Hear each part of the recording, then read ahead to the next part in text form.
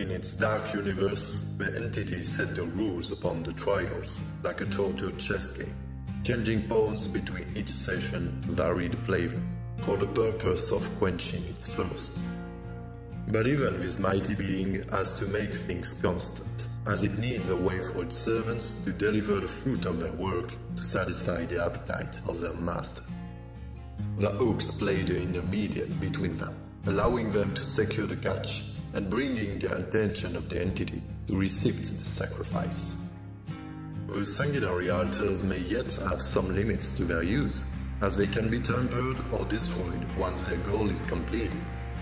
Dig just a little further and you discover again another kind of limits they bring during the trial. We'll start with the issue impacting the survivors the most, but stay with us, fellow killers, as what's coming could come handy for you too. As you may know, you can survive 2 hook stages, but only the first allow you to try your luck and save yourself from it. On your second time, the entity got its gloves on you, forcing you to struggle for your life. A struggle that may have been felt a different way from what was intended. Have you considered making the hook struggle automatic? Yeah, from a gameplay standpoint, we're doing it like that because we want you to feel involved with that part of the game, right? We want you to feel like pushing back against the entity, against that sacrifice is something active, something that you as a player have agency over. I think it's really important that you have that sensation of struggling, right? You can't struggle if you're alt-tabbing, and so we want to keep you engaged. So yeah, I'm not going to automate it. The intention of the developers is clear in this clip. But during my own experience playing as a survivor, mashing my spacebar through the second hook stage managed to broke my keyboard more than making me feel very involved when I was struggling against the entity for my survival. The objective will be to find a new way to make this specific moment true to its purpose, bring back the pressure imbued by the fight with the entity, while keeping the feature apart from the rest of the experience. These conditions don't apply to make an entirely different mechanic. A demonstration can be worth a first impression. As you have seen, this concept includes a new special skill check mechanic with its own sound effect. A first skill check would always show up at the start of the second hook stage, followed by random skill checks every 5 to 12 seconds. This one starts slower than the classic skill check, but integrate different zones. A good skill check will be easier to hit, but increases the difficulty of the next skill checks. Failing or not hitting the skill check will make the entity succeed to injure the survivor, increasing the speed of his health being drained away. A black skill check zone will be specific to this feature and grant an instant death to the survivor. At last, the great skill check will only assure a short save zone to hit, not granting any side effect, or suppressing the ones affecting the skill checks depending on the balance choices. The skill checks could become harder and harder as the entity progresses into consuming the last strength of the survivor, with many options. The arrow could go faster, the time between each skill check could be reduced, multiplying them over time. The skill check zone could become smaller while the black one become larger. Or again, they could divide themselves into smaller zones spread on the skill check ring. The goal is to suggest to the survivors a more pleasant interaction with the second stage of the hook, while making it less predictable, becoming a more challenging part of the game, calling on their focus to succeed as the tension builds up after each skill check. The survivor being put on second hook will also deal more pressure to his team, forcing the others to choose quickly and wisely to continue on doing their objectives or go for the rescue, knowing that they will have a shorter time to do it, but also risk to lose the purpose of their way if the survivor don't manage to resist the entity during this time. What about the blood points gained during this stage?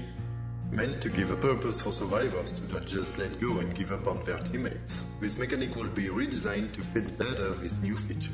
We will reduce the amount of blood points received over time during the second hook stage, and the skill checks will grant greater amount depending on the result. To finish on the survivor part, one better perk represents the ability to act on the hook when slivering it. Changed to have an exclusive use when you are hooked, its use is still very limited and entirely relies on luck. To make it match with the new feature of the second hook stage, this perk could allow the survivor to have a chance to unhook himself if he succeeds to make a great skill check. Chances to unhook himself are the same than the classic self-unhooking and are increased by luck. But what about the killers? With their rework, they have an advantage on survivors. They could just choose to camp to prevent the rescue and quickly get rid of the player. A recurrent problem known by the community and even denounced by some killer players.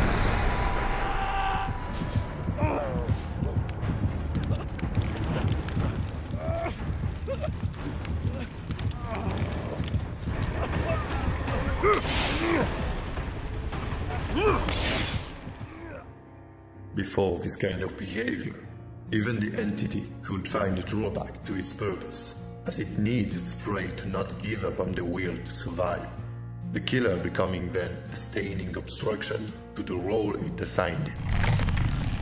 As the killer hooks a survivor, the hook deploys a non-visible influence zone with a radius of 20 meters on its location.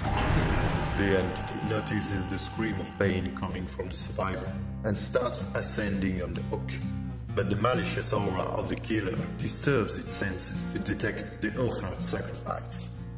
If the killer stands in the zone of the hook for 5 consecutive seconds, the killer's presence will stop the ascension of the entity, losing track of the survivor.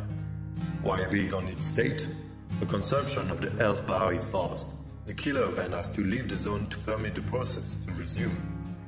The influence zone has also a height radius equivalent to the height of a staircase to prevent camping from the upper floor on some mats, like Gideon Meat Plant or Crotus Spring Asylum, which count many hooks locations accessible from heights.